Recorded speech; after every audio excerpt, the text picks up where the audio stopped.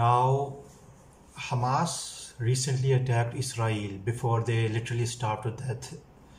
Now, now the thing is, we Muslims will always condemn the killing of innocents, Jewish people, Christian people, pagans, Muslims, non-combatants, killing them.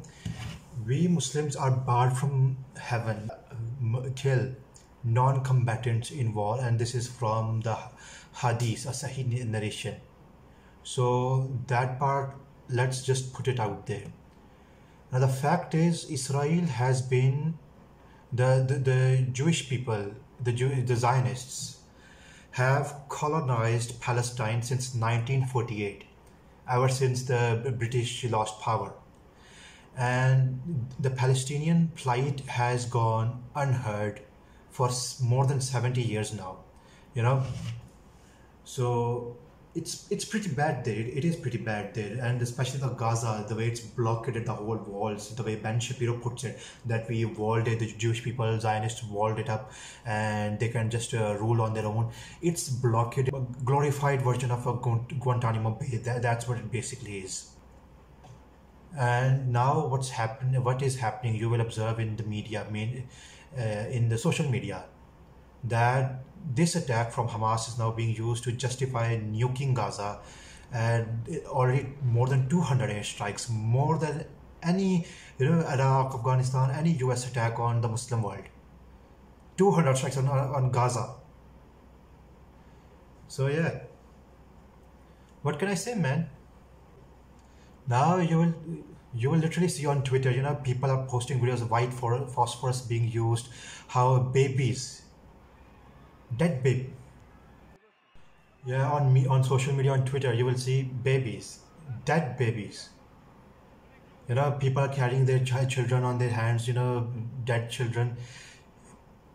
It's hard to watch, man. And Islam is violent. They don't even say that Muslims are violent. Islam by nature is violent. That's what the mainstream narrative is. Islam never did anything like that. Muslims didn't do anything like that. People can argue, okay, no. The followers, adherents of a religion are, completely segregated from what the actual religion propagates.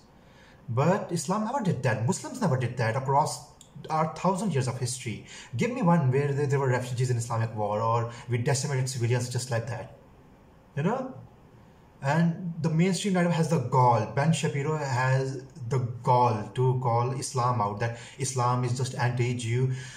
In Islam, the Jewish community is from the Quran, the fundamental book of Islam, are said to be the most honored community, and God punished them for their ungratefulness and denying Prophet Muhammad SAW.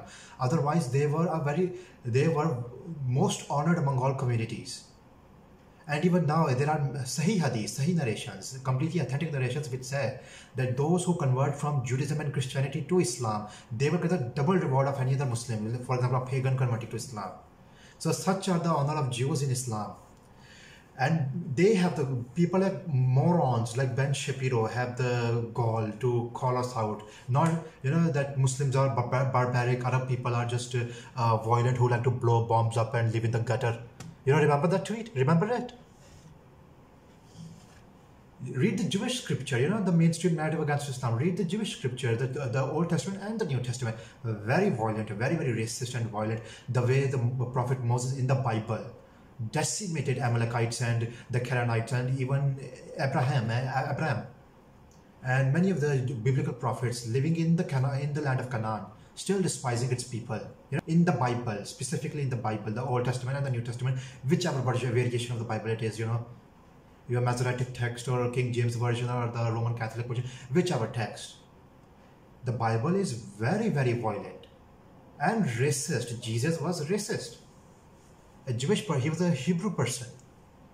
And there's a whole story about it where he called the Gentiles dogs when a Greek lady came to ask him to heal his mother, because he was popular, known for healing people, healing the blind and the leper. And yet Ben Shapiro and many of these Christian morons have the gall to say Islam is violent or Muslims are violent. The situation is very, very bad. There's, you know, Palestinians have every right to defend itself against terrorists. Zionism is a terrorist ideology. Israel is a terrorist state. It's a colonizer like the British Empire. Those are colonizers who have been settling in Palestine since before, 1920s or all of that, since World War One. Many books I will recommend about this.